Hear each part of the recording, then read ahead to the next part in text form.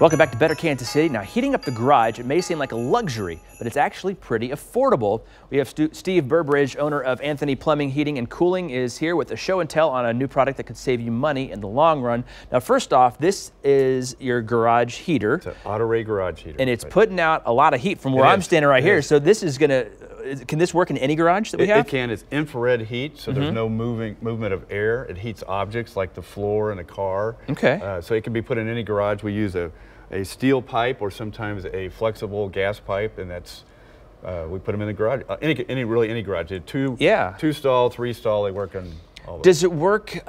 So for example, we have a split level home where my garage sits underneath the kids' rooms, and their floors get cold a lot because there's no air moving down there. So would this help? Not only heat your garage, but then also give them a little bit more comfort. Absolutely. Those rooms above the garage, even a bathroom, a lot of bathrooms freeze above garages. You'll never have that issue again with a garage heater. Well, let's talk a little bit more about it because I thought from what you have here, it's just run by the gas tank, but that's not true. You guys can actually put this into your gas line. Right. This is just a demonstrator, but it hooks up with natural gas. We can use propane at homes that have propane, but they're fantastic. Yeah. And how easy is it for you guys to come out and install these straight into our gas line? We can do it in almost any home. It depends on the length of gas pipe. Sometimes we might have to go 70 or 80 feet and go through sometimes up in an attic and then come back down into the garage, but we always find a way to do it.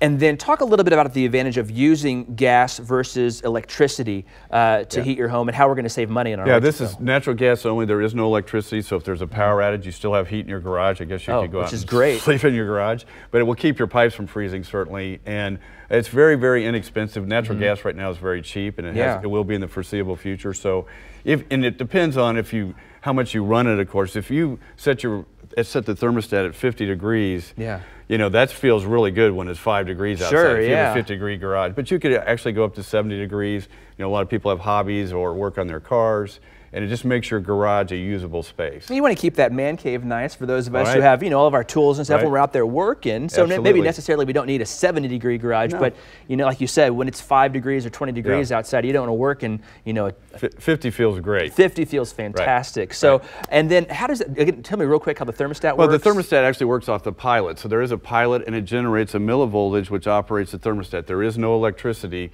that runs, so it runs just strictly on natural gas. Strictly on natural gas. Ties right into your gas line, like you said. Right. So no use of electricity. Well, Steve, we appreciate you here. I'm thinking about one of these from our workshop. It's fantastic. It comes with a 5-year warranty. Okay. And we do take a permit out.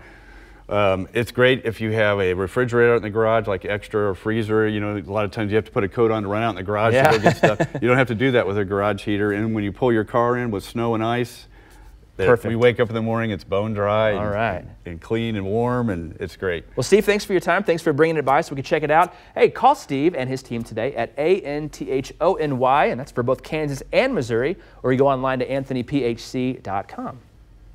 And don't miss out on a Teaching Tuesday to learn more from Steve and his team on December 18th. The topic is air quality in your home. It's at 5:30 at their home base in Lenexa, and they will also be streaming it live on Facebook.